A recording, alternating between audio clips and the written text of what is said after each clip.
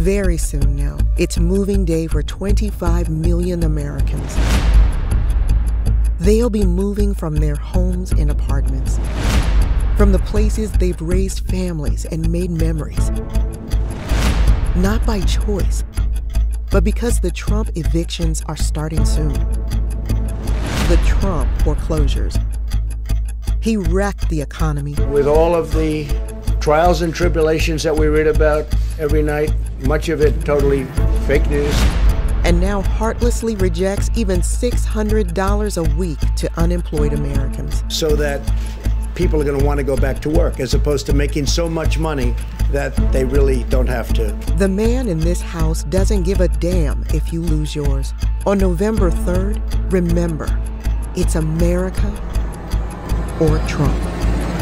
The Lincoln Project is responsible for the content of this advertising.